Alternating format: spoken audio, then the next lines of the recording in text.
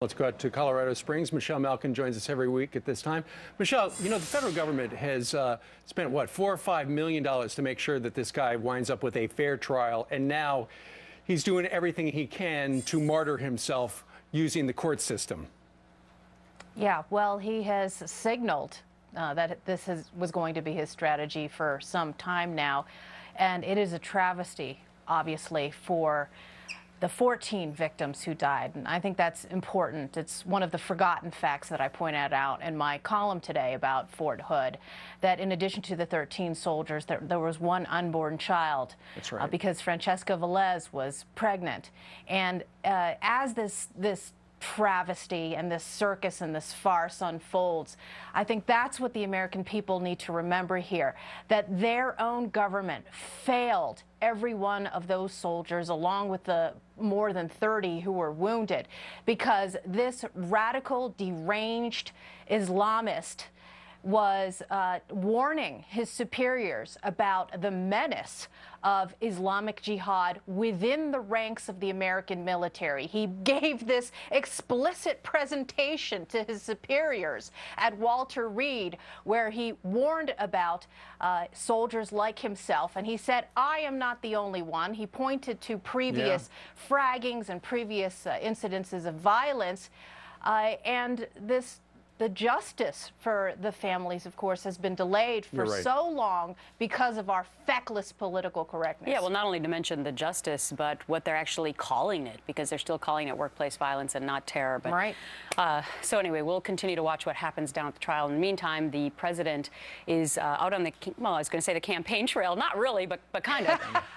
He's out on the campaign / economic speech trail, and at the same time, he's also mixing in some entertainment. He went on the Jay Leno show, and you know, all presidents have done this, I guess, since Bill Clinton. But is this the new norm now? Is this where we're going to go to hear about the president's reaction to these very serious international and domestic issues? Yeah, this is par for the course for Hollywood Barry, and I think it would be nice if he could save the taxpayers' money and just build a comedy set at the Oval Office, give him a live band and a sidekick. Oh, wait a minute. He's got Joe Biden. He is the sidekick. It is a perpetual clown show for these people.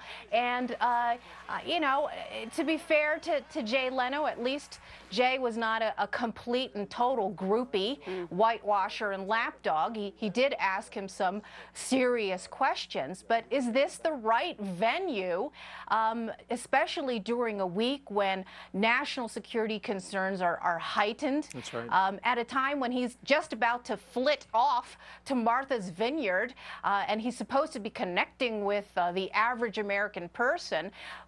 Really, of course, there was something else going on here, because after his appearance, and I pointed this out last night, the White House admitted that Barack Obama was meeting with Jeffrey Katzenberg, you know, one of the biggest Hollywood heavy hitters, donors, and bundlers for the Obama campaign. And guess what? We didn't get to see that broadcast on national TV to see what they were talking about and what they were up to. Yeah. It is pretty extraordinary, though, you know, given all the news going on, and the first hard questions asked by Jay Leno, because the president, you know, his communications team, the strategy is keep them away from the White House reporters, keep them away from everybody.